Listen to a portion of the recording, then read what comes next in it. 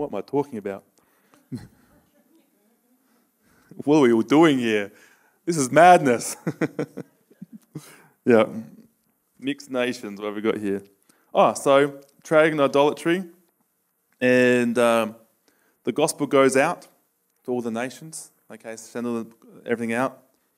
This is interesting.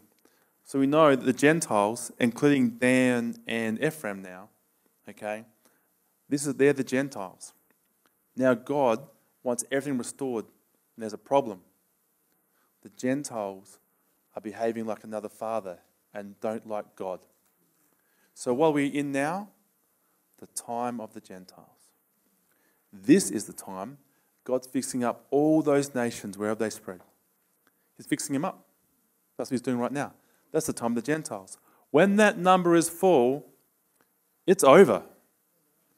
And so, unclean spirits and their friends don't want the number of the Gentiles to come in.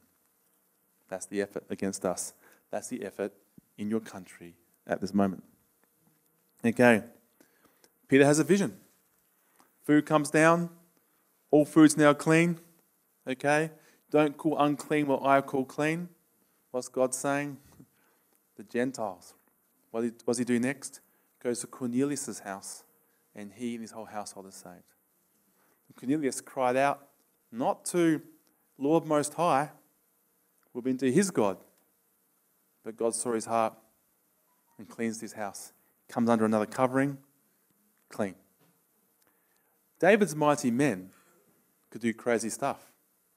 Why? Because they were of that line. They were Nephilim, maybe Eliud.